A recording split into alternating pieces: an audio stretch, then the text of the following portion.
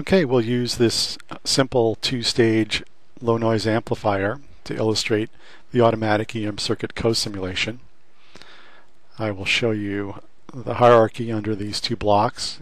Each of them has a single transistor circuit design, and the second stage is the same as the first. First, we'll run a baseline circuit simulation just to see the circuit simulation results. And we'll turn history on here to make it easy to compare. And then what we'll do next is go to the EM setup and enable EM circuit co-simulation and generate the view for that. And what this will do is it'll take this circuit block and run an EM simulation on this entire layout, including the ground plane and all of the interconnect structures. And we'll choose that view here, the EM cosim view for that component, and run the simulation again. And I'll accelerate this a little bit so it runs a little bit quicker. Instead of waiting for the 20 seconds or so it takes to fully run. And now you can see the simulation results here, including the circuit simulation results and comparing them to the momentum simulation results, including all of the ground planes and all the passive structures.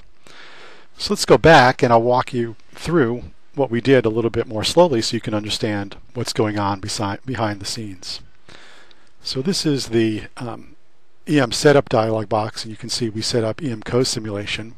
What this also enabled is this this partitioning screen that lists all of the components that are in the layout or the schematic. And you can see there's all the surface mount parts, capacitors, inductors, the transistor, resistors, as well as a single transmission line component. And what you do in this partitioning dialog box is choose the model type for the various components. So for all the surface mount parts, there's only a circuit model available. But for the transmission line, you can choose to have it be an EM model or use the circuit model, since it also has a circuit model associated with it.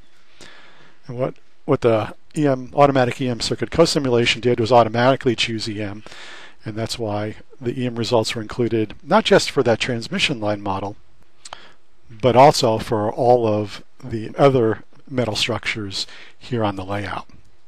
You can see that transmission line is here in the upper right. Now what's a little more interesting is what it's doing behind the scenes. So what happened was the automatic EM circuit co-simulation generated another layout view, and you can see that here automatically.